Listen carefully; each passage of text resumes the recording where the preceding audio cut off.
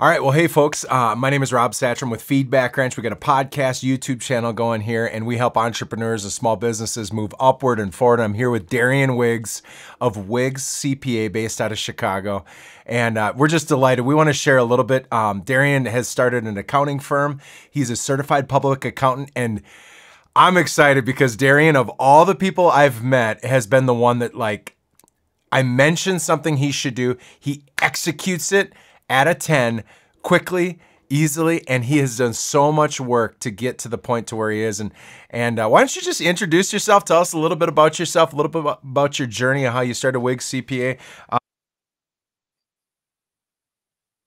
Totally built his website. Proud of what he's been doing. He's just killing it, serving tons of small business owners.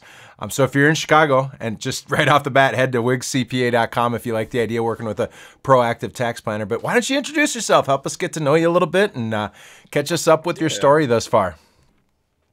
yeah, absolutely. Well, first of all, thank you for having me. I've been looking forward to this opportunity for a while, so I wanted to say thank you. But yeah, as Rob mentioned, yeah, my name is Darion Wiggs. I am from basically the south side of Chicago, the south suburbs. And yeah, I started my accounting firm, Wiggs CPA Tax and Accounting, back in October 2022. After graduating from school, I got my master's degree in accountancy from the University of Illinois. And I took the CPA exam there, and I took the traditional route where I didn't know what I wanted to do. So I went to Big Four. I was an auditor at EY, thought I found my dream job. And then after working there for a year, I instantly realized, like, this isn't a route that I want to take. And I just happened to see one of Rob's videos on YouTube, actually. And I watched it coming home from a long day of work, sent it to my mentor, was like, this sounds dope. Like, is this something that's achievable? And yeah, since then I've been trying to lock in and figure out how I can get to the point where Rob like kind of explained his videos, and I've been going for the last year and a half, just trying to make it happen for my business. That's awesome. That's so Ernst and Young. You got a CPA. Talk to me about just were you? It sounds like you were a good student growing up. Have you always been pretty studious, and does that come naturally for you or what? Yeah, I think it's more so always a studious, but more so I was very adaptive. So one unique thing about me is I've been to about 16 different schools. So at each one of those schools, I had to adapt to a new learning system and just had to adapt to a new environment, a new state. And for some reason, I always came off, on top. I always had good grades because I'm a hard worker. And yeah, that's what kind of got me to where I'm at today. That's fantastic. So, okay, so talk to me. So you graduated. How far between when you graduated and when you started at Ernst and Young? Because Ernst and Young, for a lot of folks, a lot of accountants, that's like the dream job, man. You want to go work at one of the big four. You want to get it going. Talk to me about, like, okay, how did you get from here to, or how did you get from graduating to being at Ernst and Young? And tell me more about that story. I want to know more. Yeah, so I actually interned with Ernst& Young in the launch program. They were letting basically sophomores and juniors kind of get an internship in a different sector. So I did audit, the assurance department, which is basically the same thing, tax and advisory. So I did a rotational program for 2 summers before even graduating from U of I, University of Illinois, and that's how I got my foot into the door at Ernst& Young. And I enjoyed it. I worked with the financial services department, worked with a lot of wealthier kind of companies downtown Chicago, banks, and yeah, I just felt like I learned a lot from them. I had seen the cycle a few times because I had interned with them, and as I after I got it almost done with my first year, I really had to take a step back and ask myself what I wanted to do long term. And I just didn't see that route going into my long term goals. But that was the dream job. I was very happy and fortunate to land a Big Four job, but once I sat down and thought about my long-term goals, it just didn't align with where I wanted to go. So tell me more about the undercurrents of who you are and what kind of vision you had that crafted your long-term goals, and what were those long-term goals? Yeah, so what I realized, so I studied abroad in Barcelona in like 2018, and that was the first time in my life where I had got a break, right, from school, and I got to Mm. sit down and actually think about my goals. And during that process, I think I was a junior, I kind of realized quickly that I didn't want to be an accountant, I didn't want to have that, kind of the boring accounting job, sitting at a desk my entire life, like in the traditional corporate route. And I was actually about to risk it all. I was about to say, hey, no CPA exam. no more accounting. I was going to switch paths to teach because I realized that I care more about having a direct impact on my community. So I was actually going to go teach for America, to put myself in a position to teach others about financial literacy. I was going to go to some of these underrepresented communities, teach about econ and finances, just so we can, start building wealth at a young age. So I was about to risk it all. And it was kind of too late. I was too deep in. I was a junior. I already paid all this money for the accounting degree, started taking the CPA exam. So I went in for it.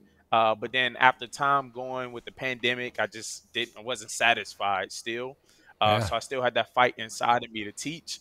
But then that's when I started doing research, learning about different career paths to how I can start merging my accounting, finance background with also kind of a teaching kind of background. I quickly realized that entrepreneurship, or just being in control of your life by being a business owner, essentially put me in that position to start teaching others about that without being in the traditional classroom setting. So that's what kind of shifted me, just kind of having time to realize that I want to have an impact on others. And I didn't really see me having an impact on my community as an auditor at a Big Four accounting firm. Yeah, absolutely. Okay, so I got a question for you. Um, I need to insert real quick, folks. Darren, you've been busting your tail as a business owner. A lot of people, I'll hear podcasts that are talking about, oh, I want to work for myself and I want to do an X and I want to do Y. And then they're off selling goofy, no harm on like MLMs or anything like that. But just so we're clear, folks, if you're listening to this, Darion kicked ass this year. Darion is executing on a ton of real business tax returns. He's been building and getting monthly retainer as an outsourced accountant where he does proactive tax planning, bookkeeping services, payroll services, an integrated thing. So this is not like, oh my gosh, I'm going to go sell some weird oils to people. And if you just shift everything into a business, you're going to be a business owner. No, Darion's a legit certified public accountant delivering excellence. And that's not just because I built his website and I want to see him win, but I've seen how he's working. So just so we're clear, there's a big difference there. A lot of people, they get in, it's all about mindset and they want to get into entrepreneurship and they want to do business ownership, but a lot of them don't do the hard work to figure out how to actually do something hard. And Darion's learning how to do stuff hard and he's executing and getting the reps. I mean, how many reviews do you have right now from your current customers? You've been hammering those, like, because I asked you to. Yeah. Yeah, reviews, I think close to 76, 78, and I've only been in business for 6, 7 months. So been killing it. The goal is 100 within the first 8 months of business, so I'm going for it. Yeah, so I just want to bring that up right away. So if anybody's listening to this is high protein work. This is no small business. And just to brag on you a little bit. The second thing is, so, okay, you mentioned helping and serving your community. You mentioned you grew up in Chicago. Tell me more about that drive to want to teach and your community. Tell me more about who that is, what that looks like, and what you've learned.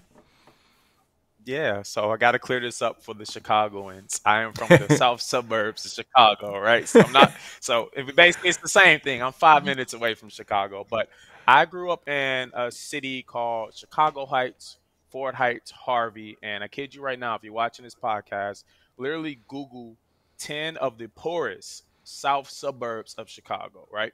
And out of those 10 places, I said I've been in 16 schools.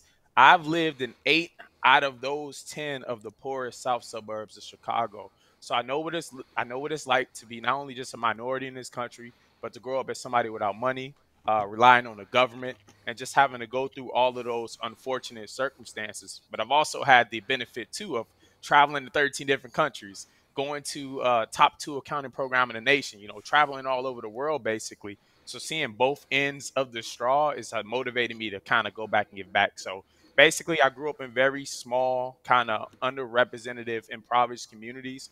And a lot of us use that as excuses, which by all means are valid excuses. But I've been trying my entire life to figure out how to use those experiences as fuel to drive me to get to the next level so I can be in a position to go back home and be a positive role model and to start making small changes, one step at a time. Yeah, that's freaking life-giving, man. I love that. Talk to me, what are some of the hardest parts? So people will hear folks growing up in Chicago, and right now it seems like crime is so high and things seem from the outside. I'm up in Minneapolis and I'm in a suburb. Like I grew up in a suburb. And we always hear how tough and difficult life can be in those circumstances. And here you are, a young Black American who has a certified public accountant. You're killing it in your job. What were some of the harder parts in your path over the last 10 years to get to where you are? Like, share a little bit. I guess I didn't ask you to come prepared to share that kind, but I'd love to hear more, man. Yeah, the past 10 years, I would think the biggest challenges, right? So yeah, Chicago is dangerous, right? You hear that a lot. I also stayed on the south side of Minneapolis. Was it close to Robbinsdale, kind of Lindale, 26th Avenue, in that area too? So I can kind of compare the two.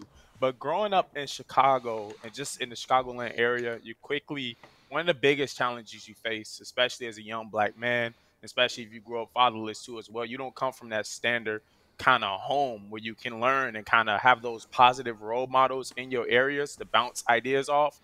So not only do you not have positive role models within your home, right, under the same roof as you, but you also don't have positive role models in the community, right? A lot of us, especially Black America, we under the assumption that there's only a few ways to make it out, right? And this might sound cliche, but it's serious, right? Rapping, sports, or something random, right? So you don't see too many people who look like me or just business owners in general, especially my age, taking this route to build that success and take it to the next level. So that's one of the biggest challenges. Yes, it's bad areas and spots, but it's mostly like that because we don't have the role models in the community to show the young kids, the young students out there that there's other options. So that was the biggest thing, which is why I love mentors, because I ask plenty of questions. I try to surround myself around people that's at the level that I want to be, and people like Rob in my life and my other mentors. Like you changed the game for young guys like me. So I really appreciate you. That's so cool. It's funny that you bring this up because, so my entrepreneurship story is, I grew up, my dad and parents, I have one brother, my mom and dad are there, we're a Christian, simple family. My dad sold Caterpillar equipment. He was a salesman selling heavy machinery to contractors. So I was born in 1982. My dad moved from Fargo. He grew up in a super small town of 200 people out in the middle of nowhere as a farmer. He went to school at NDSU, finished a construction management degree. And in 1984, somebody came into NDSU and was like, hey, any of you guys interested in selling tractors? And he was from Ziegler, the cat dealer here in Minneapolis. So my dad's like, I got 2 kids and we're living in a trailer park and it's simple. We have no money, we have nothing. Yeah, I'll go do some opportunity. And so he came down here. And it's just interesting. So my dad came down, he was a salesperson. He eventually just kept at Ziegler. He retired there after 30 years and was a sales manager and whatnot. So in my bones was always if you know anything about selling tractors, it's about positioning value because Ziegler and Cat is more expensive. And that's just in my bones, right? But about 11 years ago now, I had worked for 6-7 years in retail. I actually went to Northern Illinois University for 1 year. I got a full ride scholarship to play football. Came home, was drinking beer, being a fool, and quit football. I'm like, I can't drink beer, do college, and play football. That's not gonna work. And it was just balance. Yeah, it was a foolish time in my life. And I came home and my mom's like, dude, you got to get a job. I'm like, I've been a 3-sport athlete. I've never worked. So I got a job at a Perkins restaurant, served tables for 2 years. Then I was totally tired of that. I'm working overnights, 5 p.m. to 5 a.m. shifts, serving tables to drunk people. And I'm like, this is not my favorite thing. Then I applied at Best Buy and I got a job at Best Buy and I learned simple sales. But for about 7 years or 6 years, I was at Best Buy. I had one little stint where I tried an entrepreneurial thing with a couple of entrepreneurs and learned a lot. And long story short, after that, I had sold thousands, tens of thousands of computers, and I got really good at kind of being a guide to help people choose the right computer and whatever, and tried to grow some leadership. And then all of a sudden, my life just started getting transformed. God had done some great things in my life, at minimum, just showing me hey, if this stuff is sin, quit being angry, quit being a fool, quit drinking, start taking ownership of what you're doing with your life. And man, the momentum really started to build. I got asked to go work at our church, Eagle Brook Church, and was there for 2 years, did really well, got a new supervisor, and I was not humble enough. And I was kind of proud and kind of arrogant, and I got fired. And when I got fired, I got recruited to go to Thrivent Financial, which is basically run your own business, sell insurance and investments, and it's under this like Lutheran Christian thing. And I got in there, I'm like, well, this sounds cool, but and then I saw the products, I'm like, ugh, this seems like I'm tricking people into buying crap that they should not buy. But in that, all of a sudden, I found that there was some investment advisors that position themselves as tax planners and some guys that would do estate planning. So went back to school finally. I hadn't finished. I'd been kind of in and out and unmotivated, but now I was motivated. Finished school, learned everything I could about tax planning, and I had put together like this idea where I was going to go out and I was going to find these self-employed guys like who my dad would sell to, contractors, landscaping dudes, guys that I played football with that, weren't great students but had their own business now because they knew how to do stuff. And long story short, found this opportunity to do this tax and accounting firm, and all these people don't get tax planning. So I started this Nuance Financial, and then I shifted into FeedbackWrench about 8 years ago. So I have a bunch of YouTube videos that talk about how to be an accountant. That's why we're here. But in all of that, doing financial planning for a year and a half, doing taxes, one of the things that I learned, there's a point to this story. One of the things I learned was I would do these snapshots or analysis on people's finances. And you'd look in their bank accounts and you're like, okay, why do you have so much money? And you ask them what they do for a living and you're like, you do what?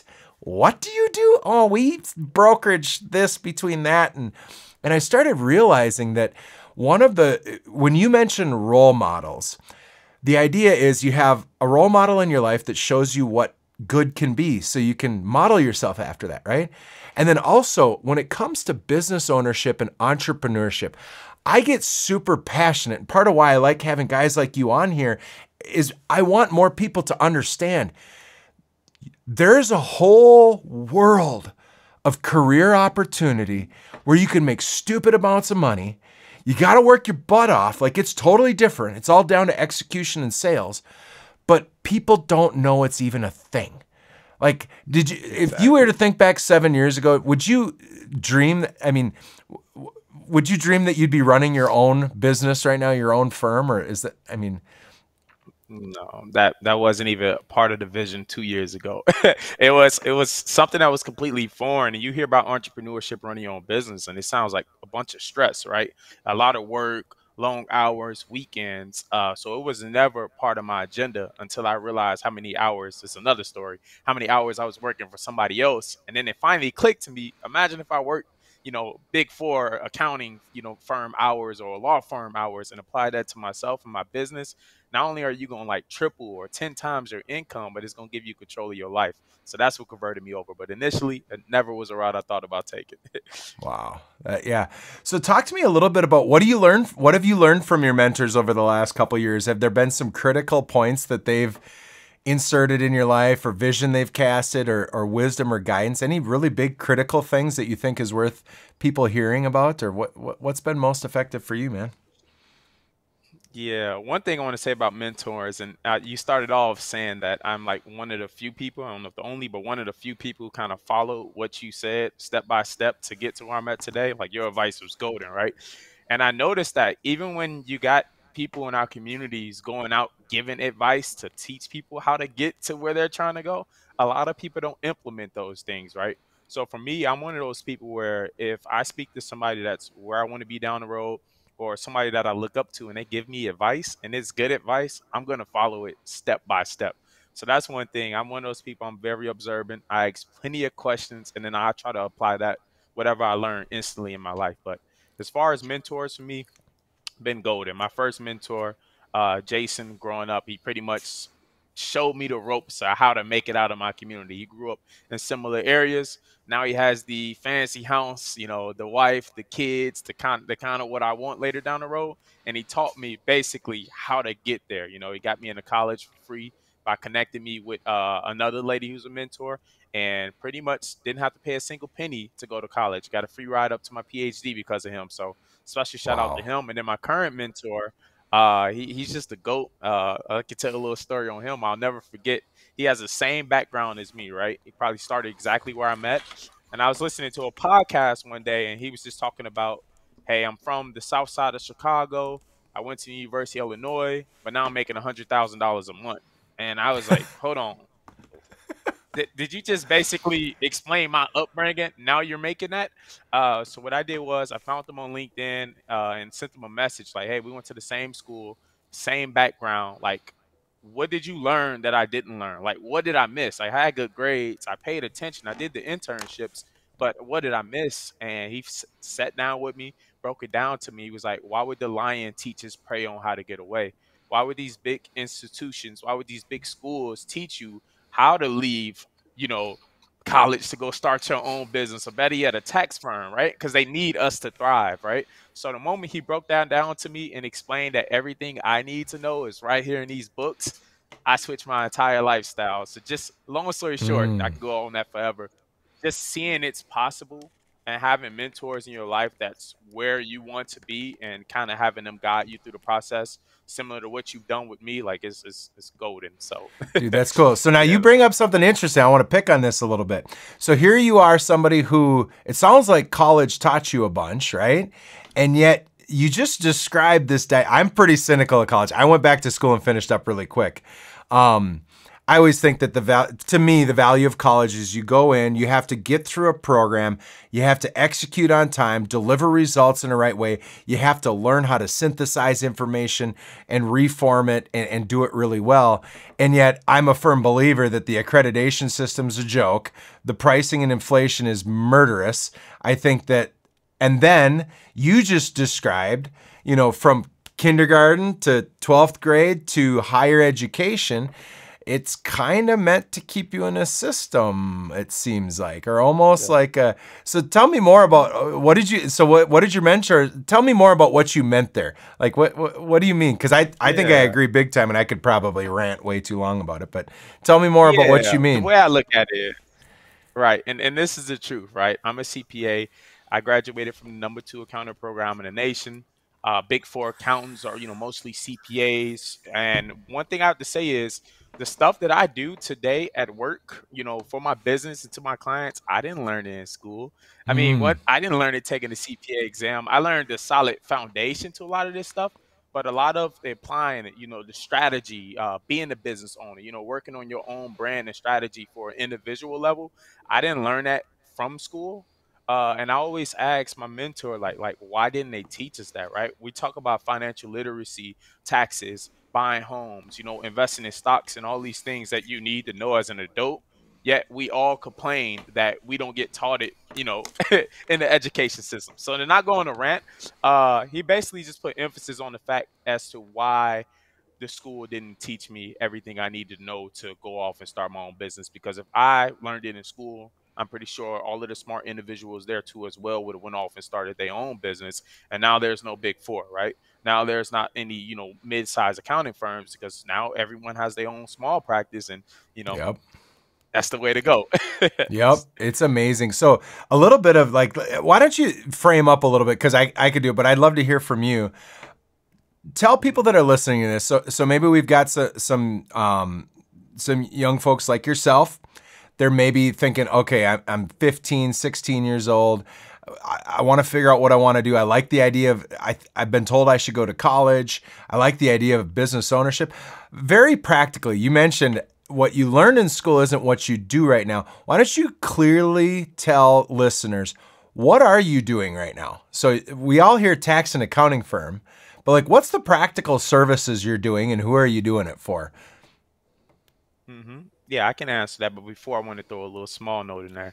I am a fan of college for some people, and I'm glad I went because of the experiences I got, right? A huge reasons why I was able to get my mentor and my last job is because of the network I was able to establish at a big institution and the opportunity to study abroad. That's golden, right? So if you're in a position to, afford it and to take that route to get that experience, I say go for it, but you do not need fancy college degree to start your own business. I just wanted to put that out there.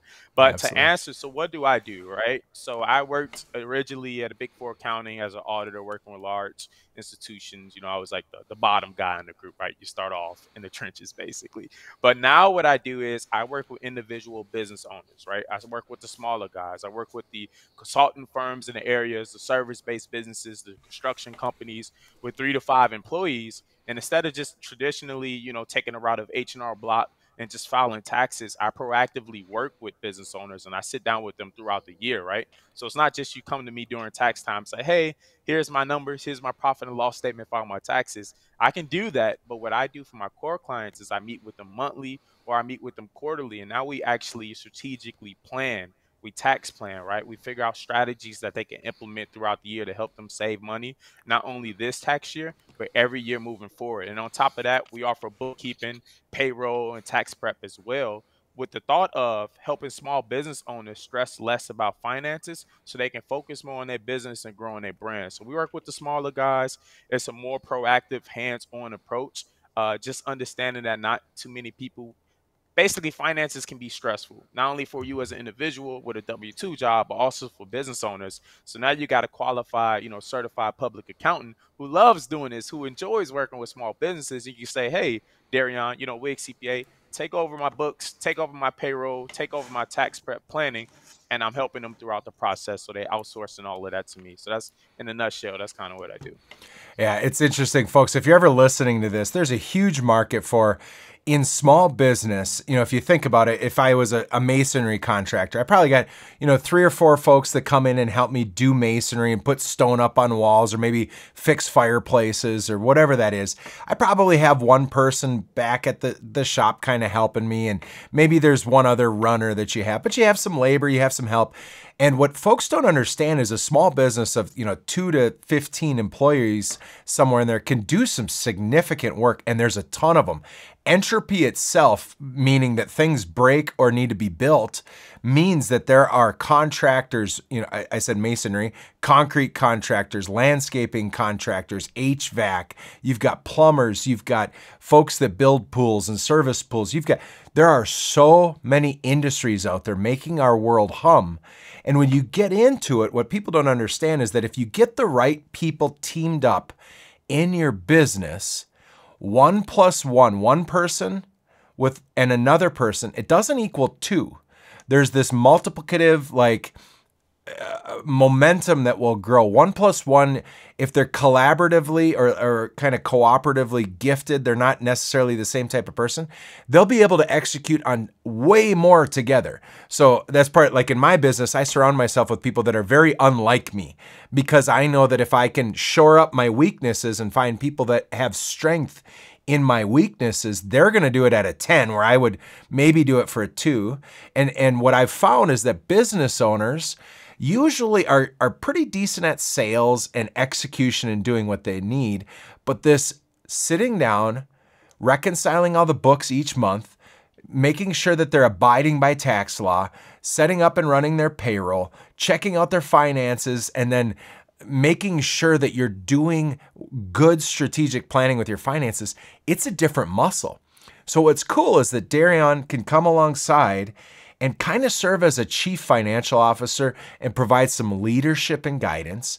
But also they're not tricks, but they're simple strategies that if you implement and maximize an S-Corp, for instance, if you set up, a retirement plan with an actual small business retirement plan, or if you hire your kids, or if you get involved with real estate and start shifting and maybe pay your business over to the real estate as rent, you can do dramatic reductions in taxes. And what's really cool is what guys like Darion can do is come in and genuinely offset the charge that they have to be your bookkeeper and accountant and guide with tax savings. And then over the long haul, people don't understand that you really have to be wise about taxes, because it will come back to bite you. But, as people are listening, as part of why I wanted to ask of what are you doing is because you do tax returns, you help do bookkeeping, which means going into a QuickBooks or a Xero and making sure that things are reconciled correctly. You help them set up their payroll. You make sure that they know how to run it. You make sure that their taxes get done at the end of the year. So you're doing corporate tax returns, business or individual tax returns. And then you're providing leadership throughout the year because, and I'll just add this, the real tax planning that occurs for a small business owner, sure, you do the S-Corp, sure, we hire, and there's these little strategies, but you know what really happens? It's like, okay, I have a landscaping company and I have this old junky skid steer, and I know I'm doing, maybe 500,000 this year, and I want to get to 800 next year. And I'm sitting here and I've got profit in my business this year that I'll have to pay tax on if I do it. So do I pay a 20% tax on my profit sitting in my bank account, or do I buy a new truck and hire 2 new people, which will lower my taxable income and then help me play offense next year? So that whole planning for growth thing is something that Darion does a really good job with. And it's a muscle that most business owners may have a little bit, but they usually don't have it. And then if they do have it, it's just, it's a push and pull. It's hard. Like, it's hard to be like doing sales, executing, building, and then like, okay, hold on, let me go sit down for 3 hours and screw around in my accounting, when you can do that at a 10. So if you're listening to this, folks, WiggsCPA.com, he will help you and do some any thoughts or reactions or questions pop up as I mentioned that, Darion? Yeah, my biggest thought was, well, originally I was thinking like a lot of people don't understand the value of the services. I'm starting to realize, because a lot of people want to make a lot of money, right? You want to make, 6-figure business, 500K, $1 million business, right? But then you forget that in order to get to that level, you need to understand the numbers of your business. Yes, you're bringing in $100,000 a year, but if you don't have bookkeeping, right? If you don't have the proper accounting systems in place, your business can actually be operating at a loss because you're not keeping track of your expenses. So I go in and I help bring the numbers to life. I help taxpayers, small businesses understand their financials so they can scale and grow their business a lot faster. So yeah, I understand 100%. Yeah, there's a funny thing. I just did some super rough and dirty math. When I started Nuance Financial Tax and Accounting, my old tax firm, which I shifted out because my business partners and I had some whatever. When you get into a business and you start talking to, and I always talk about construction businesses or home service, I got a ton of remodeling contractors, whatever it is. What you find is that all of these businesses have what I call Patty part-timer. And Patty part-timer is an employee that usually, maybe she works full-time, maybe he works 1 hour or 1 day a week, and they come in and they usually help keep the bookkeeping up. Maybe make sure that the invoices are done right. Maybe send a reminder to some invoices, because usually the business owner knows how to get paid. They'll send out an invoice. They'll usually like screw it all up or whatever. But if you just do the math on these Patty part-timers, so if you're a business owner, Darion can help you between $500 and $2,500 a month. And genuinely, him and his team can serve as your bookkeeper. They can help make sure your AP and AR is just dialed in correctly, provide tax planning, do your tax returns, and then help make sure that payroll and everything's integrated. You'll help them save taxes, but what you find is that you are so efficient by doing all that. When you do the bookkeeping, you can do the tax planning. When you do the tax planning, then you can help them pay in their taxes so that at the end of the year, they don't have a big bomb like, oh my gosh, I forgot to pay in enough, or I overpaid and I'm getting this giant return. And then because you've done all that, the tax return is actually pretty easy at the end of the year. So not only do you have that efficiency, but if you do the math, if you have, maybe, I always tell business owners, so I have a full-time accountant. It's not Darion. It's somebody who does just like what he does. It's Shamal. I help a lot of accountants, so I'm always talking to them. But the idea here is that if you can save me 8 hours a week, that's 32 hours a month, at $25 an hour, you will save at least $800 a month in just simple, straight, basic labor. But if I apply that to what I'm really worth, I have to charge $500-ish an hour the way I look at things because of where my business is. We got a team of 7 around me, and I either need to be leading and deploying my team, selling, or creating content that drives more sales. So all I'm sharing here, folks, is that accountants often struggle to convey the value that they add. But what I've found is that $1,500 a month for me to hire a Darion is way better than me bringing in a staff person who I don't know how to lead, I don't know how to hold accountable. They're probably nice and they'll help me in other areas, but what usually happens is at the end of the year, Darion's got to clean up all the mess she made anyways, or he made, because they do it okay. It's usually not done very well. And then you get in there and you're like, oh, because we're now reactive and looking at your tax returns right before the end of the year, even if you do that, they miss tax planning opportunities. You miss these strategic choices. Good tax planning has to be done ahead of time. It has to be done throughout the year, and it's investing properly and doing the right thing. So if you're listening to this, there are so many opportunities to improve your business, become more scalable, and more profitable when you have an accountant and then eventually an attorney. And then I think like a strategic growth guy like me that does, marketing and whatnot. Those are usually roles that are good to hire out, but I will stop talking about that because I believe deeply in it. But yeah, I was going to say one thing I add to that, and I'm a business owner too, right? At the end of the day, and I'm learning too the advantages of hiring, outsourcing other businesses, right? Yeah, for instance, Rob, you can do your own taxes, you can do your own bookkeeping, right? You know how to do those things, but you got to realize as a business owner, you need to niche down too as well, right? And I'm a true believer that our most valuable asset, especially as a young man, is my time, right? So if I can, free up my time by spending a little money to invest in someone else who already has those systems and processes already set up to help me scale and grow my business on a personal level, I'll invest that money any day of the week. So it's the same thing I tell my clients, like, hey, look at this as an investment, right? You're not just giving $500, $600 a month away to someone. No, you're investing in your business. Sorry about that. And you're investing in your brand. And yeah, the work does talk. So I got I get one little comment on that and then a question about spending time. So one last little comment. If you're an entrepreneur, you're a business owner, if you're an accountant and you're hearing this, Darion, what is this? This is your second year doing this? Or when did you start your business? Since October 2022. So about 6-7 months of full time on my own, but I spent the 1 year at a smaller tax firm kind of learning, which we can talk about whenever you're ready. One of the things that happens when you're starting your own, B2B service-based business, it would be if I was a digital marketer and I was coming at this too, people think cost, they think price is so important.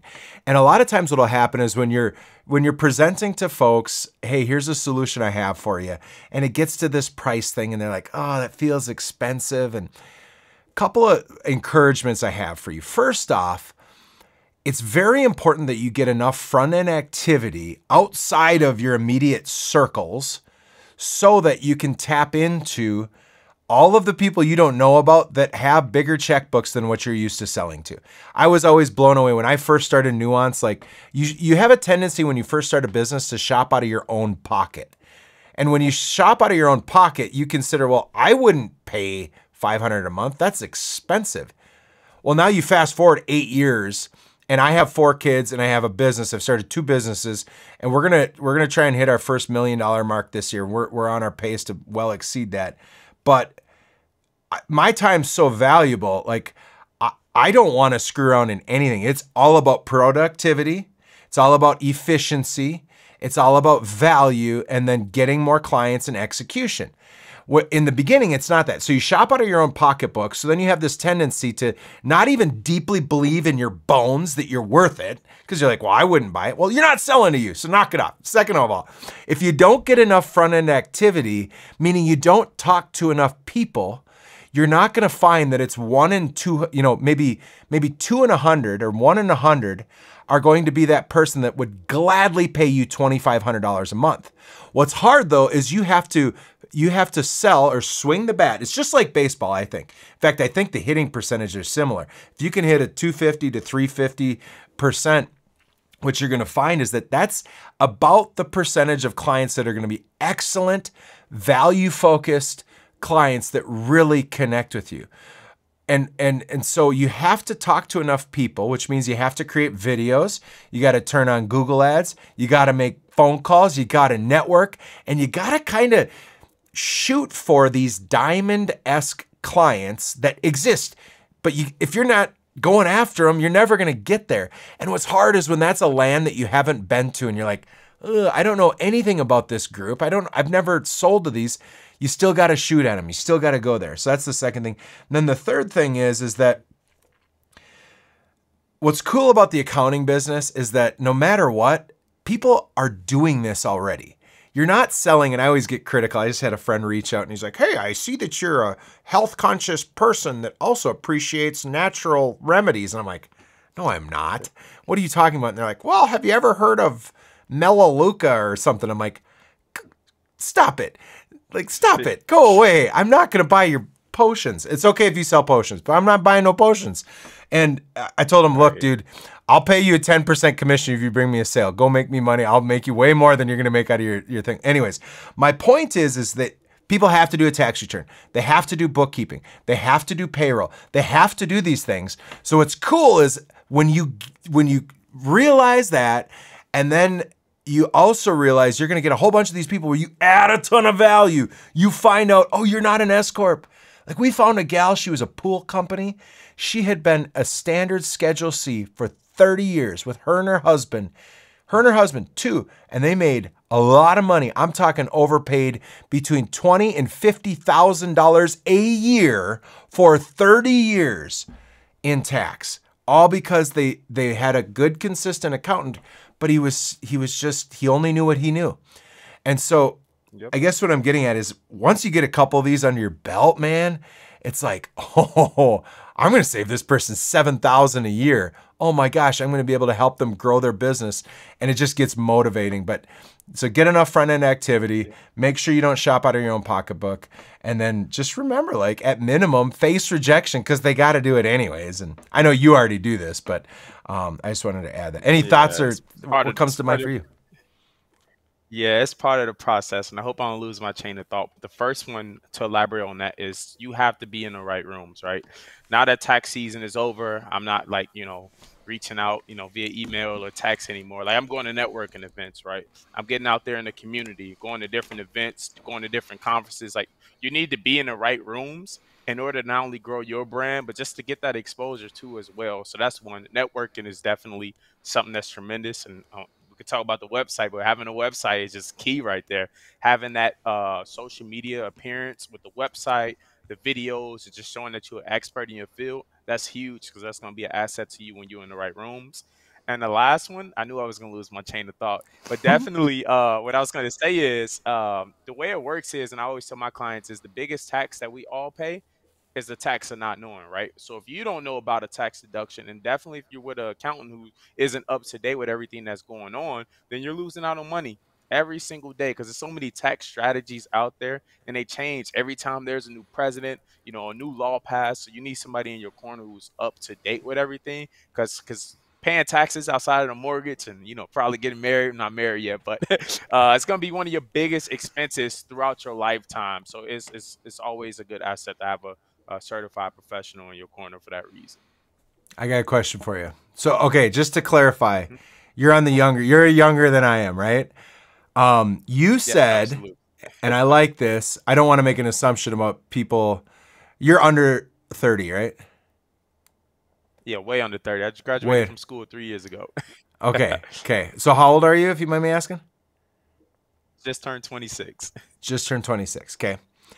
You made a statement that the thing that is most valuable to you is your time, and how you spend your time is super important.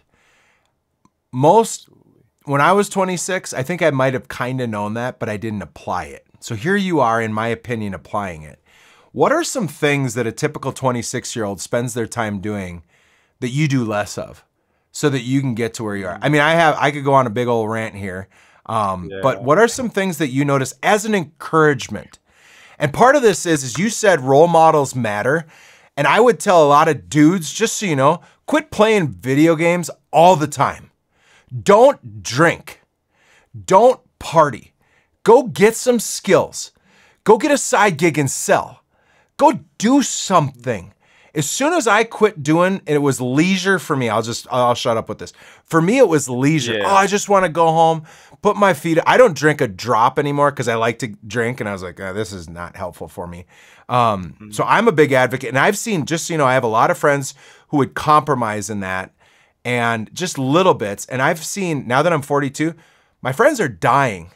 Like they're addicted.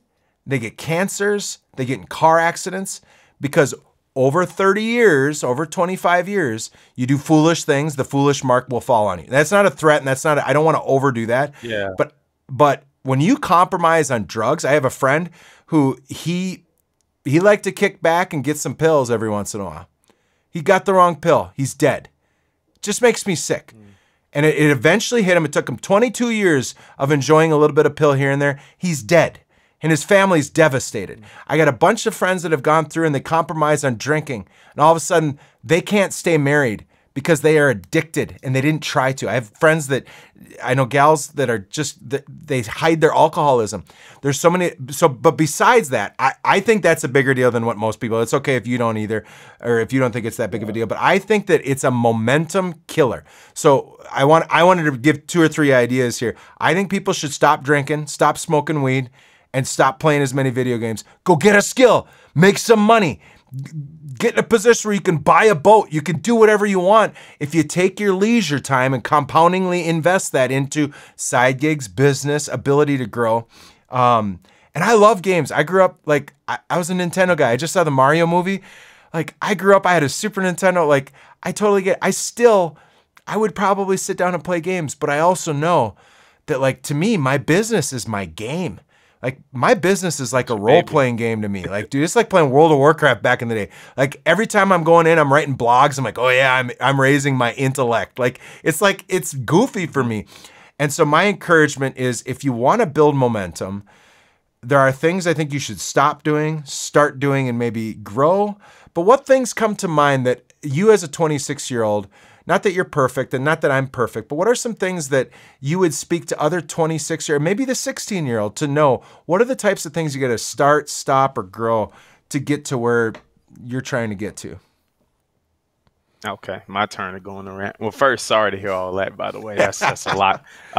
And this isn't one of my things in my top 3, but drinking is definitely one of those things where, as a business owner now, right? And I'm old enough to drink, so I have drinks. I hate drinking now. I still do it, but I hate it because I love working on weekends. As bad as it sounds, tomorrow I'm excited to get up and knock out 3, 4 hours of work, undistracted, actually take care of some administrative stuff. But if you got a hangover from the night before, like, it's gonna be really hard to recover.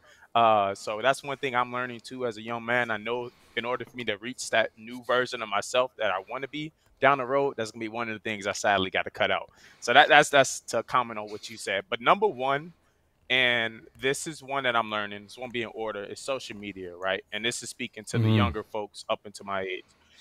I am 26. I made my first Instagram and my first Twitter 8 months ago when I turned 25. I went my entire life I had a Facebook for family friends, but I went my entire life off these flashy social media platforms because I was so locked in on my dreams and my goals that I didn't care about what anybody else around me was doing. Yes, I missed out on a lot of stuff and all, like, conversations within friend groups, but I wanted to limit the distractions. So if it ain't social media, whatever it is, it's your biggest feed of distractions, whether it's that group chat or that social media platform that you're on every single day watching videos. Maybe take a break and find some way to do some self-discipline. The reason why I made it is because I needed to work on my brand and to have a business now, right? So that's why I'm on social media now. But prior to that, in those years where you're trying to develop and figure out who you are, it's best to have the least amount of voices in your head distracting you as possible. So that's number one, social media. The other one was video games. I love video games too. I just never was really in it. I'm a Madden person. Mm. And I stopped playing those for a decent percentage of time, especially during college. Like, I was so locked in, I had a full ride. I'm a Gates Millennium Scholar. So I basically had a full ride up to my PhD. And I'll be damned if I would have went to school and risked that all because of drinking and video games and social media. So that's one thing, kind of limited those things. I try to play it now here and there because I realize you need those distractions. So I try to play every once in a while, but definitely don't spend all of your time doing it. Or if you are playing it, right, throw on a podcast, throw on an Mm. audio book in the background. Still figure out a way to educate yourself at the same time. And then the last one, and this is the most important one that a lot of folks our age miss out. One of my best friends told me out of school, and I didn't know what he meant when we graduated with our masters. He was like, "Never stop learning," and I'm like, Mm. "Yeah, okay, that's fine. I'll pick up a book once a year, right?" But the moment I learned the key to learning, better yet, one thing that a lot of people our age don't do is the key to investing in yourself. That's the biggest thing right there. We need to figure out a way to continue to invest in yourself. When I knew I was leaving Big Four accounting to start my own business, or when that thought even came in my head, I changed my entire lifestyle, right?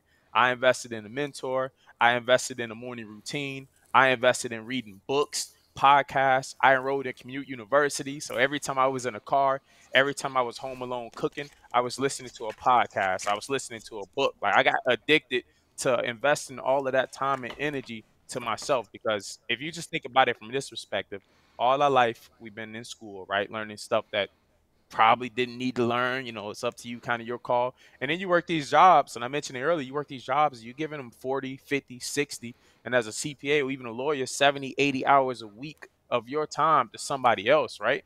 So when I started investing in myself, I told myself, imagine if you applied that same amount of time or even a small fraction of that time to investing in your dreams and goals. That's what helped me get to the next level. So I say invest in yourself. You can play the games, you can be on social media, that's fine, right? But if you're not using it in an appropriate way to invest in yourself to help you get to the next level, you're slowing down the process. The faster you invest in yourself, the faster you scale and grow your business, the faster you start making the amount of money you want, is the faster you'll be able to dream. The fastest way to be able to live your dream life. And I'm a true believer in investing in yourself to get there. So that's probably my biggest 3 keys. That is wise. That's very wise. You're much wiser beyond your years, man. You mentioned books.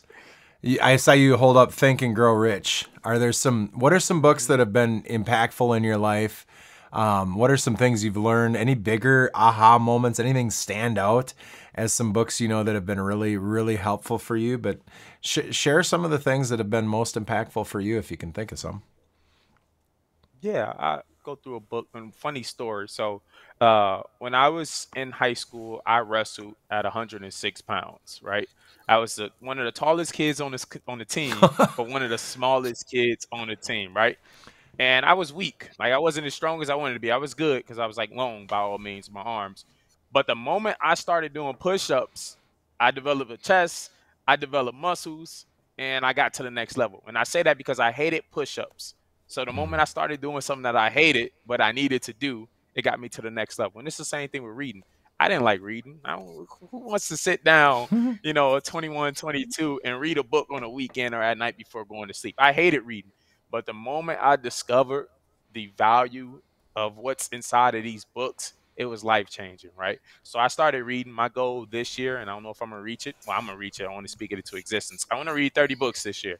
I went from 1 book, 2 book, 5 books, 16 books, and I'm shooting for 30. But yeah, so I basically right now I spent the first couple months of this year reading about books to help my mindset, help me get to the next level. But the first book that I read, and I hear all the time when you hop on podcasts and videos and hear, what's the first book you read? For me, it was definitely Rich Dad Poor Dad. Mm. Fell in love with that book. It was definitely one of those books that kind of helped me change my mindset and my perspective on things. And after that, some of my favorite books is The Morning Routine. I definitely just read that a couple days ago. That kind of got me in the habit of waking up early and just kind of working on myself intentionally in the morning. The Go Giver is teaching you how to give value to your customers, right? That and to go for no, basically. It's teaching you how to give as much value as possible to your customers and the people around you.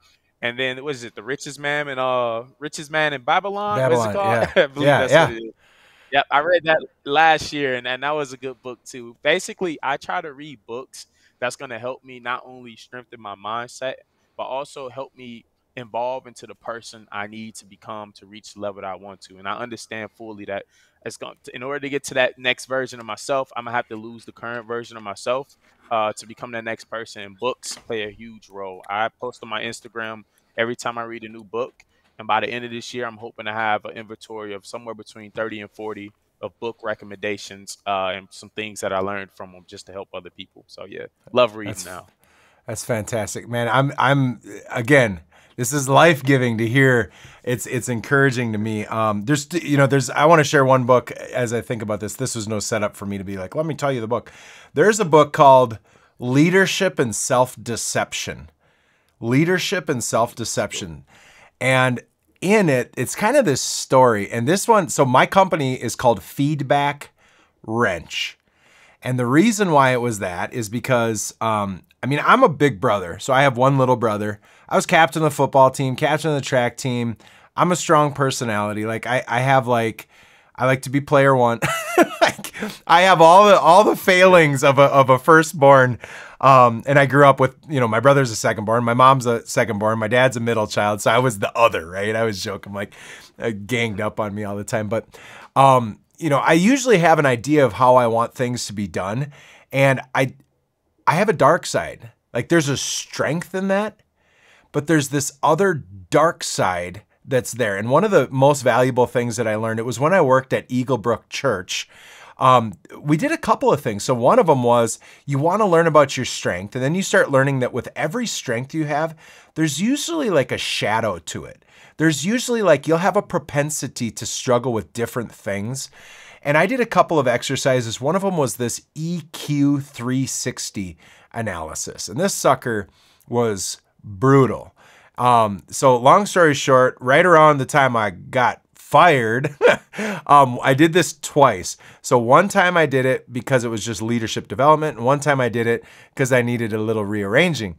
And basically what we did is we took 30 people who know us, so people you work with, your family members, and they sent them an anonymous survey, totally anonymous, and it asked them a series of questions. So the first one is like, what's it like to be around Rob when he's at his best? And then it's, what's it like to be around Rob when he's at his worst? And then the next one is, what do Rob's biggest critics say about him, even if you don't agree? Which is permission to gossip about everything bad you've ever heard about Rob. Now, the question is, do I want to hear that? It's kind of like I got food on my face because to a degree, other people's perception of us does not define us, but in another sense, it can. And so the idea is that by gaining feedback, now you got to be healthy for this. So again, like I'm mentally healthy. I got my sin. I've got my dark sides. Like I got my struggles, right? But like my identity is in God. My identity is in Christ. My identity is in being a son and a dad and a what. Like I was in a good place when I did this. If you're struggling with that stuff, I can understand why you will. This might not be the best exercise right away. But the idea is there's these sides of us that we should become aware of, because if we don't know that there's food on our face, how are we ever gonna like get at it? And then the other thing is do we really want to know? Like, do you want to know the stuff that they really say? So we did this with like 30 and I got that feedback. And the first time it was like, okay, yeah, I can help on this. And then the second time it was just much deeper, because not only do they ask, what do Rob's biggest critics say about him, even if you don't agree, then they have you go through each, and there's more categories, each version of that category and give on a scale of 1 to 5, 5 being fully convinced, 1 being not. How convinced are you that Rob can and will change when confronted with this? Which is just, how big of a butthead is Rob? Is he going to be able to push through this or not? Is he going to be humble enough to receive this feedback and adapt and integrate that into his heart and in his character and who he is? And I was like, it was game changing in my life. And to this day, like I'm at least much more aware of how I ding people. The other thing is, so that's not this leadership and self-deception. If anything, that's after, there's a book by Henry Cloud called Integrity. And so all of these things are kind of based off of this idea. You go through life and you leave a wake behind you, a wake like a boat going through water. And there's 2 parts to your wake: how you get things done and how you leave people, how you relate to people. So like, do you execute on time and with excellence? And do you get your homework done? And are you reliable on your work? And then are you loving and great to work with? Are you enjoyable? Or are you a pain, right?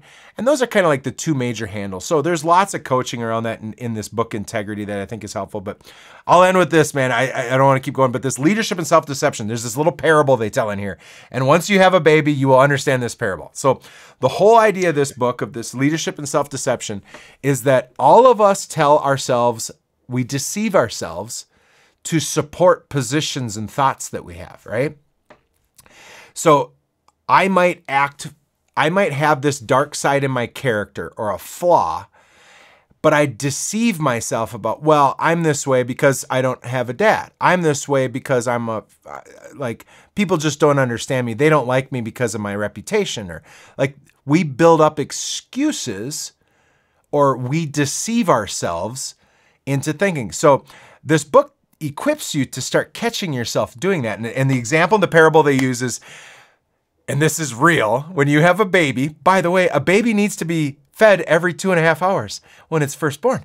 So that means you and your wife lay down and you're going to bed, and all of a sudden you hear a baby cry. And here's what happens.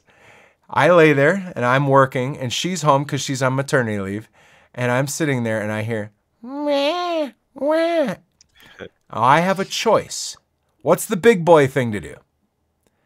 Get up and go feed that baby. Go get up, get the baby, hand it to your wife. Here you go, sunshine. Can I get you a cup of water?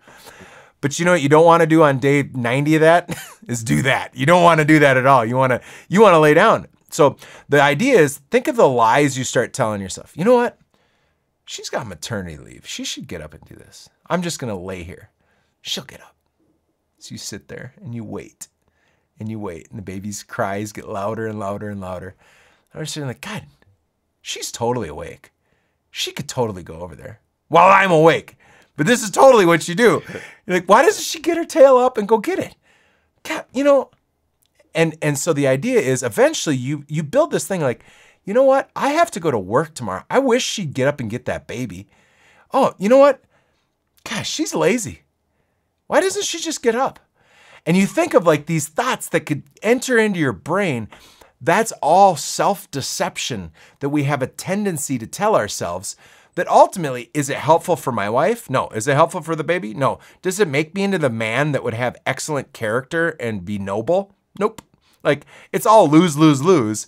But there's a better way. So anyways, it's just a really great book. I highly recommend Leadership and Self-Deception. It's by the Arbinger Institute, but I didn't try and ask you what books you like so I could tell this. It was just that came to mind while you were saying No, it. that's perfect. Hey, I'm at least listening to the audio book because I've noticed Yes. that too. And one common trend, because I broke down the year into 4 seasons, 4 quarters, right? I love sports, so I try to break everything down. And the first 4 months of the year were mindset books, first 3, 4 months, strictly mindset. And the common thing is just watching the thoughts is coming in and out of your head, it becomes your reality. So I've been very selective after reading books about who I surround myself around, and also the things that I allow myself to hear, just so I can keep speaking, positive affirmations to myself and my environment. So, no, That's I cool. want to check that book out. There are 2 things I really want to ask you. And one of them, so as I'm listening to you, if I think of, I bet there's a bunch of 12-year-old little boys, maybe on the south side of Chicago, listening to this. They're like, that's encouraging, but you're like a freak of nature. What do you mean you like to wait? Like, my life sucks. I'm not going to do all the stuff you just said, Darion. Like, it sounds like you got it pretty easy. What encouragement do you have to maybe somebody that had it harder than you, that maybe is in a similar position, of how do you get to a point where you're the type of person that wants to read books, wants to get their CPA, wants to do all this? Like, what practical advice do you have? I think you mentioned a little bit with your mentorship, but there's this side of me that, like, I see you, man, and you're doing the right stuff, and I think that's encouraging. But there's so many people that can feel so far from that. They've made mistakes. They're not doing this stuff. And maybe they're in a place where, like, everything's working against them, and they're hearing your stuff, and that doesn't sound like reality to them. What hope do you have for them? What encouragement? What tips? What advice? Like, just what else do you have, man? Yeah, that is the $1,000,000 question, right? I sit down with family and friends, and it can be in the middle of the night, and I ask them, like, what can we do? What can I do to encourage young folks, people who going through the same thing, to kind of take that level to seriously invest in themselves? And I have not figured out the answer, because the way I look at it is, right, you see a guy like me, I'm doing very good, I'm successful, right? But I'm not flashy, right? I can come, he's not the numbers yet, but I can come off a 30, 40, $50,000 month, and I'm still driving my same 2000 Toyota Avalon. I don't care about name brand clothes and Jordans and shoes and fancy. I'm not that type of person, right? I'm a humble guy, and I never had those things, and I don't want it now, right? So that's one thing I battle. I'm like, how can I get myself in a position to show, basically what a lot of young folks want is they want money, right? They want a successful life, they want the house, they want everything. And the moment I figure out how to give them advice to help them get to that level, I will. But to answer your question, right? The one advice I would give to them right now, you said the 12-year-old or someone that's going through it right now, is number one, just believe in yourself, right? You gotta believe in yourself and believe that God wouldn't put you in this position if it wasn't a way out, right? So to truly kind of tap in, and I really believe, I always tell friends and family, you need a mentor. Like I'll go to that every day of the week, but you need, once you see it, you can't unsee it. And the problem is our communities don't get enough exposure to see it. So yeah, yeah, you gotta I like believe in that. yourself. Put yourself in a position where you start surrounding yourself around people that's where you want to be, and go all in on your dreams and goals. Stop waiting for the opportunity to fall in your lap. Go create that opportunity. And the earlier you start, the better off you'll be in the long run. But it has to start within. So just believe in yourself. Believe that there's brighter days on the other side. And yeah, go all in. That's all I can say. And once I That's get in a good. position to kind of go in those communities, one part I want to do is I do want to do a lot of public speaking, partner with some schools. I'm a treasurer of two nonprofits. One, the Golden Baton Group, where we're working with leaders and helping them, teach them how to work on their brand and their image, but most importantly, teach them how to heal themselves, right? How to grow their businesses and scales. And then another one, Scholarship Mom. I want to give scholarships out to the communities, because we talked about college at the beginning about, yeah, that's not like the go-to route for everybody. But I feel like you come from my area and the streets that I was raised in a way, you kind of need to get out of that environment to grow. So if it's a way that I can dump resources back into my community through scholarships and other programs to help these kids get exposure so they can be around, some of their wealthier friends when they get to college, right? To see what's on the other side, I think that'll help. So yeah. Yeah. Does that kind of answer your question? I love it. I love it. It's always funny because I think one of the things that's happening in society right now is it's like nobody's allowed to, like, everybody's giving advice. Everybody's kind of flexing on it, or there's a lot of flexing going on. It's kind of funny. When you're an accountant, you probably see it. So I had an accounting firm. I used to do investments, and then I see business side, and I kind of like when you start seeing the P&Ls, you start seeing how people act. A lot of people have way more payments than they have cash, and that's just dumb. And there's a lot of people that become slaves to the short-term gratification stuff that really robs you. The things, so I didn't ask you that question so I could give, here's my advice. Part of what I get really encouraged by is that I really believe that what you said about mentorship, I always tell people when they're going to start a business, one of the things I say, if you don't have any sales and you don't know what to do, go find an entrepreneur, call them, grab a sheet of paper, get a pen, and go ask questions and take notes, and don't be a butthead. Like go sponge off of them. Hey, I got a question for you. I'm dreaming of starting my own landscaping business. I'm dreaming of starting my own accounting business. What advice would you have for me? And then it's like this. You don't sit there and try and get them as a client. You don't sit there and try and tell them how smart you are. You don't worry about how smart you are. You listen. You grow. You get from them. Like, you just listen. You can even do it in a quick phone. But hey, man, I got a question for you. Could I call you and get an hour of your time to hear what it's been like for you as a business owner? What advice would you have for your former self? What advice would you have for me? What advice would you have? That's one little encouragement. Go get around those people. The side part to that is go get a job. Now, you mentioned you worked at Ernst & Young. You worked in a small accounting firm, I think you said. But you got some experience. I worked at Best Buy. Best Buy taught me, I think I learned more at Best Buy and Perkins than I did from college. And that was like super simple stuff. But I learned how to serve people.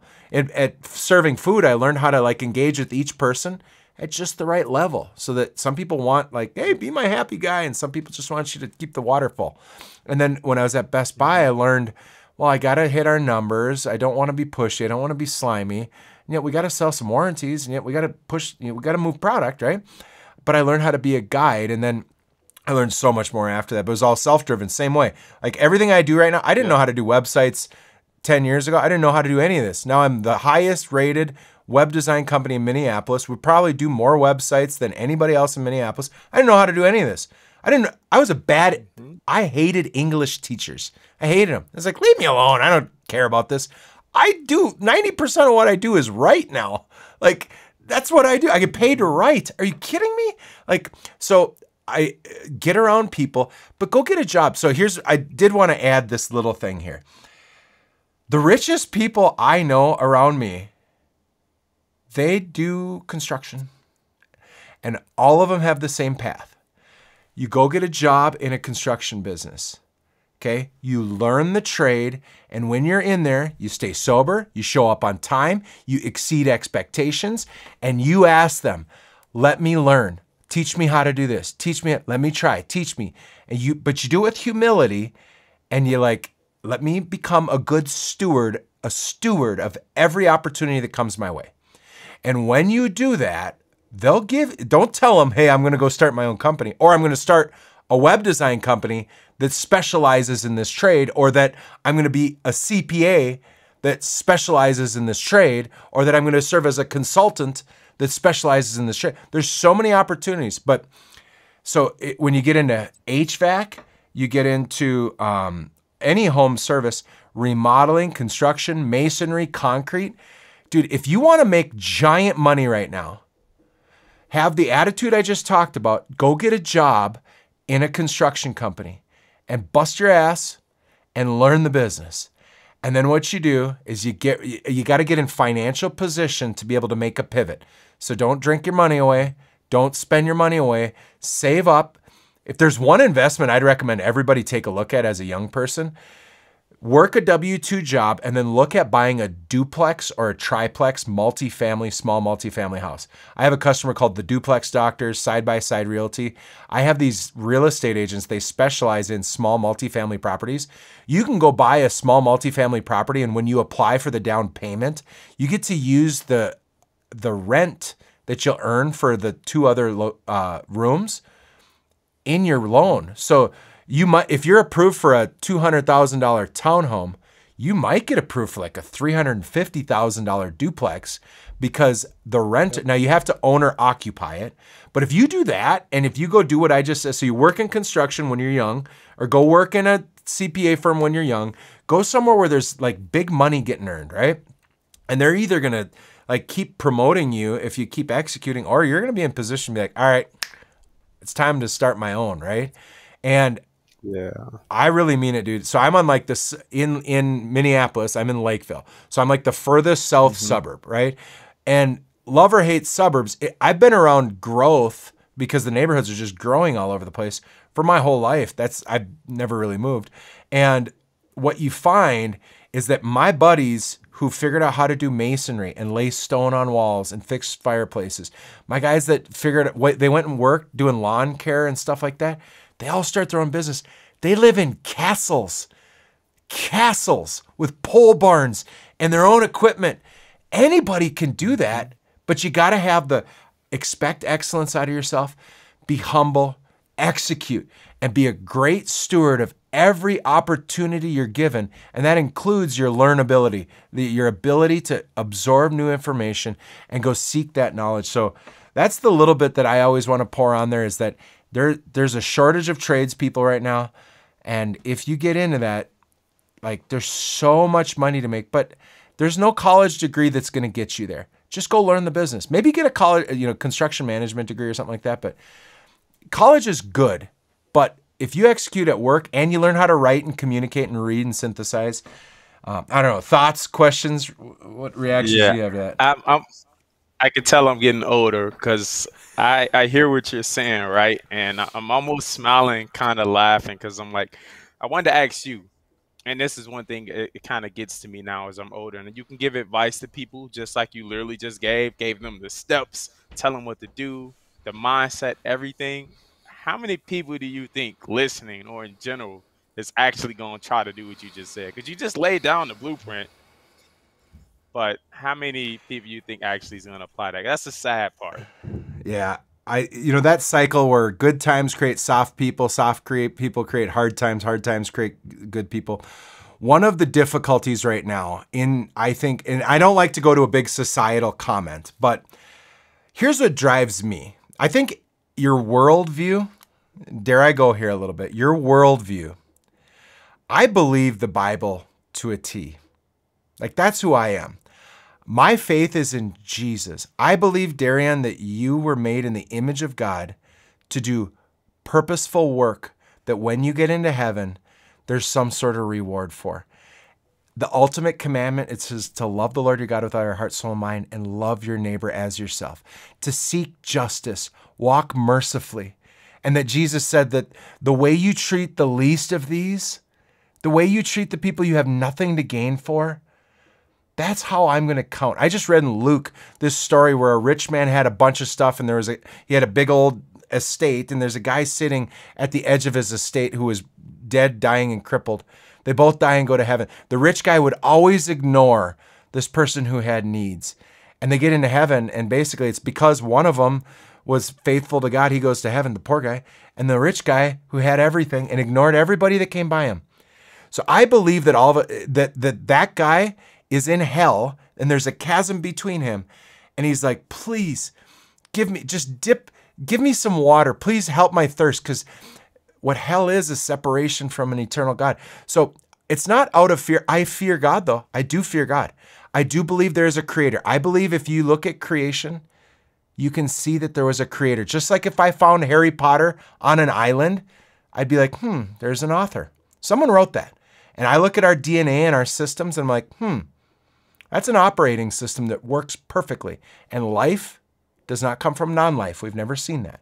This information, so not that everybody has to agree with me, and that might be a little whack job for some people, but I believe that when people at least consider the fact that there is a purpose to your life, and I think it really does count. And I think if you're really honest about it, Jordan Peterson, love or hate Jordan Peterson, if you listen to what Jordan Peterson's teaching right now, he's kind of teaching that, like, even if you think Christianity is a joke, and even if the church is filled with hypocrites, when you read and you think about, if you read the Proverbs, it's like there's so much wisdom there.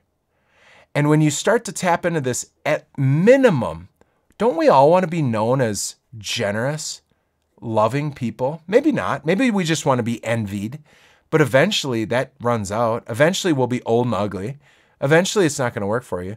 So I guess my point is, at minimum, Jordan Peterson seems to point out that there's at least utility in trying to live out what the Bible specifically answers. And I'll end with this. So I believe there's a purpose. I believe that people listening to this, I genuinely mean it. I think you were made for greatness. I believe that Adam and Eve were made perfect and sin broke, and we live in a cursed world. I think there's stuff and purpose and goodness within you that if you tap into it, nothing can stop you. In fact, God confused the languages in Genesis supposedly because there's nothing we couldn't accomplish. I think that's in us. I think that's there. And so if you listen, so that might be crazy. That might sound crazy. That's fine with me. But at minimum, why not? Like, at minimum, what if, and I know this is Occam's razor, like, so if there is a God and you will stand before him accountable, why not try to do good? Like, why not? At minimum, I can tell you that rich people kill themselves for some reason. Rich people are depressed. They're addicted. They continuously seek more. And there's a reason why Jesus said it's going to be harder for a rich man to go to heaven, because our heart gets consumed with stuff. So anyways, I don't want to preach too much there. I'm sorry I go off too much. Yeah. But if you're listening to this, that's what drives me. And I believe that God said that every word we say will be accountable, but he's a good, just God. He wants us to come back to him. He's a heavenly Father. I think that there are people around you that you can bless by paying attention to them. I think that when you are a great steward of the opportunity of the life you have, I just think if you were to rewind 2,500 years ago, where just getting water is impossible, like things are difficult, and you found out all the margin we have in our life, and you thought, how do I spend it? Do I spend it maximizing it? Do I spend it at minimum trying to make myself into the best person who executes well and relates to people well? Back to that book, right? What's the wake you're leaving in life? So I'll conclude with this. The margin we have in our life because of how much there is in society, because we don't have to kill our food, we don't have to farm. Like just 150 years ago, none of us would have time to be listening to this podcast. None of us we'd be out making food, right? That's what we would be doing. And I think because, when Jesus said it's going to be really hard for rich people to go to heaven, like a donkey going through the eye of a needle, or a camel, I think what he was alluding to is that there is a time coming eventually, which our hockey stick of like goodness in this world has just popped really high, where it's going to be really hard to want to steward well the opportunity because all of your needs are taken care of. So if you're hearing this, it is the easy thing to sit and just not do it. And that's okay. So I got another thing. I don't think you have to do this. I think that if you look at what's the goal in life, I think it's to have love, joy, peace, patience, kindness, goodness, faithfulness, gentleness, and self-control. Those things in your life create good things. It's funny, I have a friend of mine, and I get around them every once in a while. There's a gal, she worked at a very simple retail store in the Mall of America for a very long time. I have way more money than her. I have a bigger house than her. I have more than her. But she's so at peace. My wife's great grandma just died. 95 years old. Her name is Ruth. She was the most full of peace, joy, love, kindness, faith. She is faithful. Like I got to say a word to her whole family. She's kept her family together.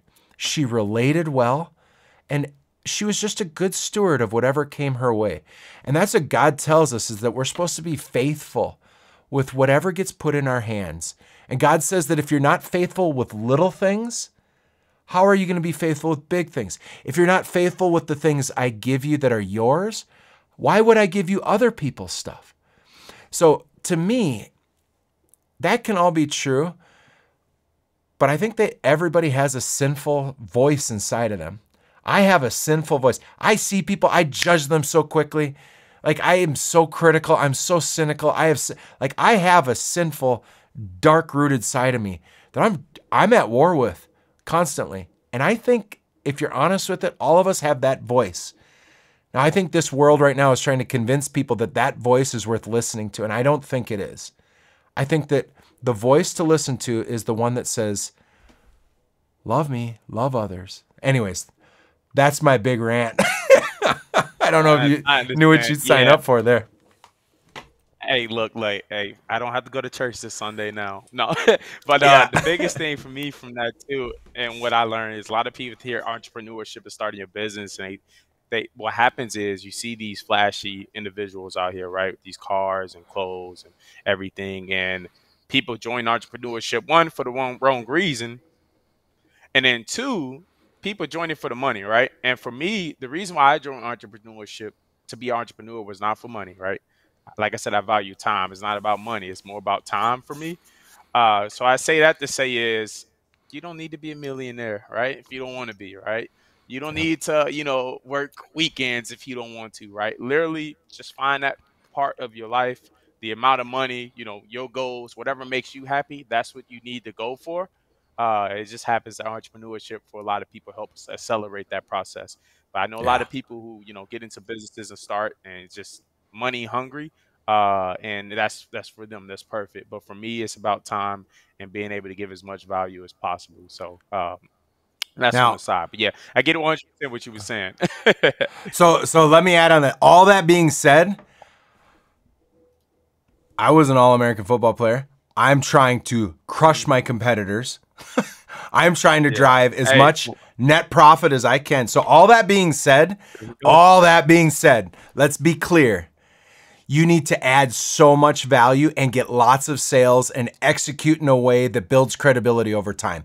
If you want to start entrepreneurship, here's what you don't get to sit back and look at all of this stuff. Like I drive a 2008 Altima cloth interior, let's be clear. But I have a 4,200 square foot house that I got to buy. I have 4 kids that I feed.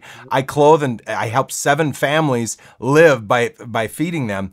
I am a very driven, I obsess about it. In fact, probably my biggest problem is that if I let it, this business would consume me. It already tries to nonstop. It would destroy my marriage if I let it. It would destroy my ability to be a good father if I let it. Like my mind, I cannot even kind of think about work after about 6:30, 7 o'clock. If I turn it on, I'm not sleeping that night. I'm up all night and I could sit and write blog posts, make videos. I'm sick.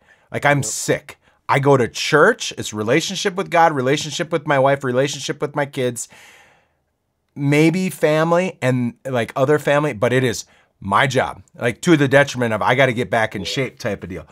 But what it comes down to is you got to get it done. And I'm going to end with this thought. You don't get to be an entrepreneur unless you do 2 things. Number 1, you got to sell. You got to get customers. You don't get to, how many smart accountants have you met that maybe are better accountants than you because they can't go get customers? They don't get to have their own business. Like, here's the frank thing, guys. There's a whole bunch of subcontractors in this world that know how to do flooring, that know how to do but they don't get to make the massive amount of money that the house building company, custom home builder builds, or that the remodeler builds. Those that know how to sell and position value as a guide, like there's a right way to do sales. If you can't sell, you don't get to do this. You don't get to do it. Even if you're in B2B, even if you're going to be a subcontractor, you got to go build. And then the second part is you got to execute. And in execution means you meet or exceed expectations, whatever you sold. But on the other end of that is you have to find a valuable freaking thing. Like I meet too many people that are like, oh, I'm going to start a business where I rent out baby stuff. And I'm like, that's not a big enough problem to solve. If you want to have a successful business, go find big transactions that are big problems or at least valuable to somebody. And that's what I love about the accounting, bookkeeping, tax. It's why I like B2B. Because B2B, if I solve a problem, I just made a business flourish. There is this practical thing. Darion, did you do some tax returns this last season? Yup. Yep. You know how many websites I have to write? I still write blog posts. I have to make websites. Wow. I execute, so I learn how to do hard crap. That's what I did. I went and found out, and if it wasn't hard enough, I found out how to do it better. And every time I learned how to do something, I was like, I want to do it. My 4 values would be trustworthy, competent, enjoyable, and rigorous. So if you want to, and this is where like join a construction company, learn where the big expensive problem is, find opportunity, find out how they execute, learn the business, and then doggone it, go out and sell. Go get some customers. Is it easy? Nope. Nope. But you can't like, I don't know, Yeah, no, I was laughing in my head. Yeah, no, you're 100% spot on. I want to make it very clear, right? I said it's about time and not money for me.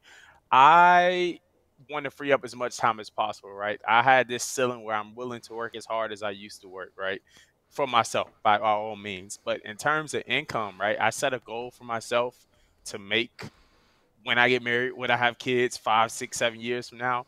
And I've crushed that goal 6 out of 7 of my first months in business. The goal that I made for myself 5 years from now, I've crushed that goal every single month. So it's not about money for me, but now as a business owner, as an athlete, as someone who's hungry, if I see the opportunity to scale and grow my business and it happens to come with a bigger pot to pull from to invest in my family and my friends and everything I love, I'm going to go for it. So you definitely got to have that fight inside of you too. And just know that, it's a good investment. You can expedite with being an entrepreneur. And I like what you said about thinking about business can be something that consume your entire life. I had to learn that early on. I have a thought in my head after 8, 9 o'clock. My lady asked me about it. I'm like, don't do that, because now I'm gonna think about it the entire night. So that's something I'm working with too. But I love it, man. It's a good track to go.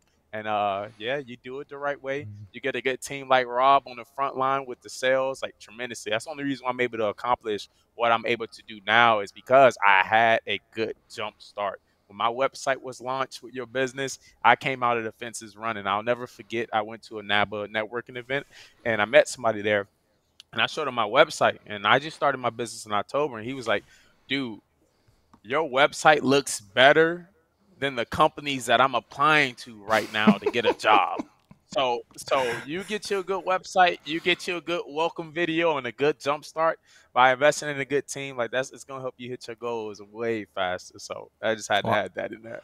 well, I'm honored. I'm honored to have been able to serve you guys. We take it pretty serious. Every customer, we get a lot of customers, and I'm building our team. We're having a lot of success right now, and every customer we have, it makes my stomach turn just a little bit.